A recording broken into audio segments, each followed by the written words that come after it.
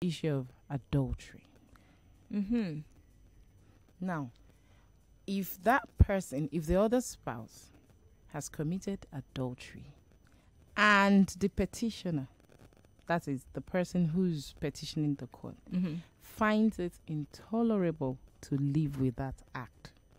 So there are elements that the person, one of the spouses, has committed adultery and that the other party finds it intolerable to live with it.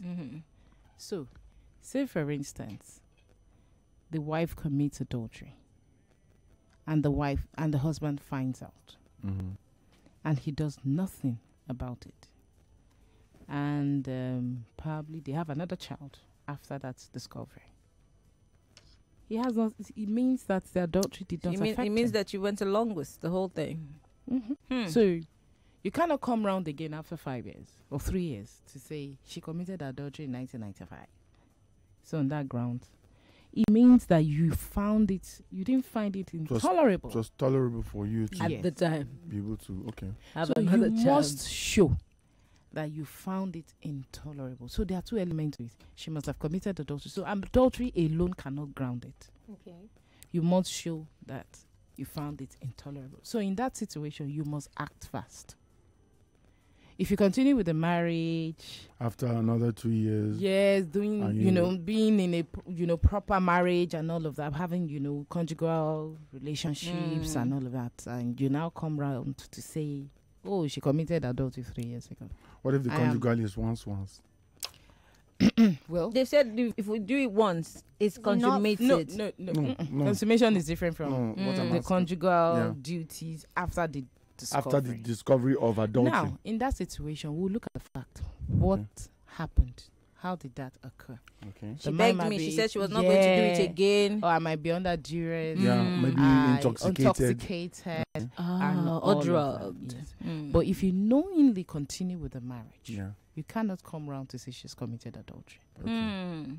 Now, rape. If one of the spouses was raped, the other spouse can't say she committed adultery.